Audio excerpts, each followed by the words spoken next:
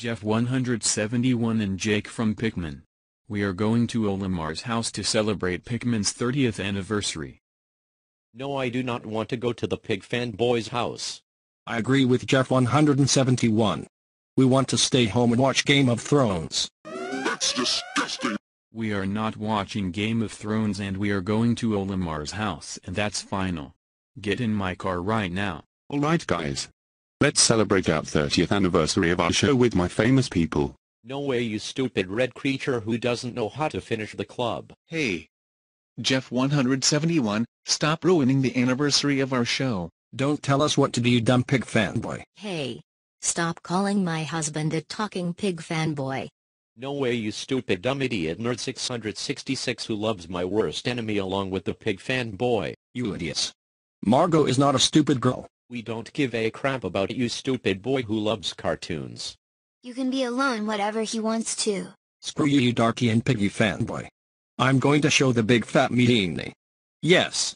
The big fat meanie is mine. What the heck did you got from? It's Pikmin logic. Hey, give me the big fat meanie back to you, my bully of skateboarding. No. I will never get it to you. I agree with Max. Don't give it to the pig fanboy who invented the Pikmin Club. Oh no. The pig fanboy took the big fat meanie. Well, Jeff 171 and Max, the two of you have been naughty at Olimar's house. And Jeff 171, let's go home now while Olimar and his friends grounds their bully. And Max, you are grounded until you stop bullying me.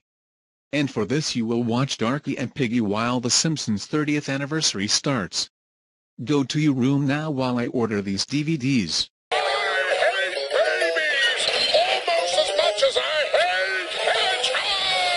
And Jeff 171, you are grounded until it's Looney Tunes 80th anniversary. And for this, you will not celebrate the Problem Solvers' 10th anniversary. And you will watch Pikmin on Boomerang. Not Poopman. I hate that show. I want to watch the Problem Solvers right now.